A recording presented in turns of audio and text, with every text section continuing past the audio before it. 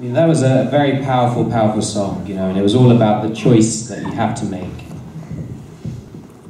That's what I'm going to talk to you about now.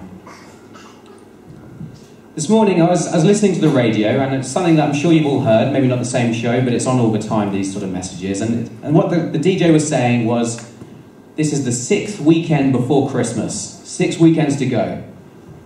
Christmas is a real pillar in our year. As a culture, as a society, Christmas is something that everyone looks forward to. It's something where we mark our year by Christmas.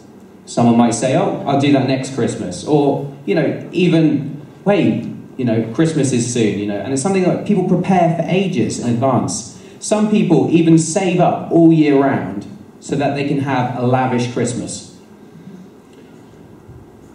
If you walked in town earlier today, or even a couple of weeks ago probably, you'll have seen Christmas trees out, snowmen in all the shops, Christmas decorations out, because for retailers, Christmas is the be-all and end-all. A couple of years ago in the recession, some retailers didn't have a very good Christmas, and in New Year they shut down.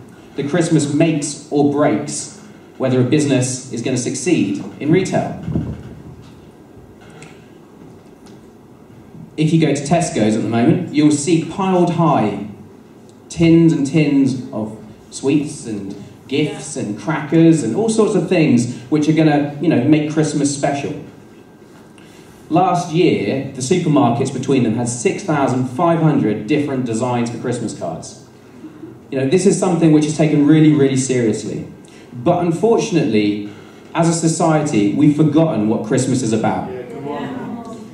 Because the truth of the matter is, Christmas is about one thing, and that thing is what we put this concert on for. We put this concert on to talk to you about the gospel, the good news. Yeah.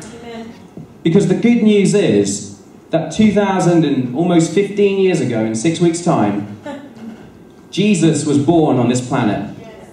This is a fallen world, fallen into sin, fallen into all manner of evil. And the reason why God sent his only son to this planet was so that we would have a chance to not spend eternity in hell. Yeah. This is the choice that last song was talking about.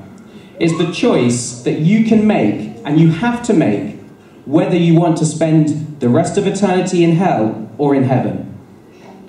Because the sad thing in this country is that whilst we had 6,500 Christmas cards in the supermarkets last year, only 36 of them had anything to do with Jesus.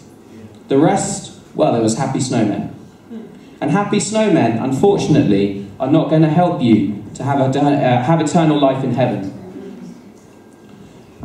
These days we think, hey, you know, our lives are so busy. We've got so much going on.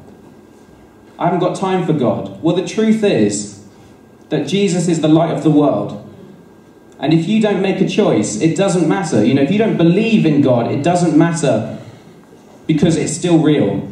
Just because you decide that you're not going to believe doesn't mean that it's not a reality. Yeah, come on. So today I'm going to ask you to do exactly what that song was about, exactly what the testimonies were about that we heard earlier. Make a choice. With that, can I ask for every head bowed,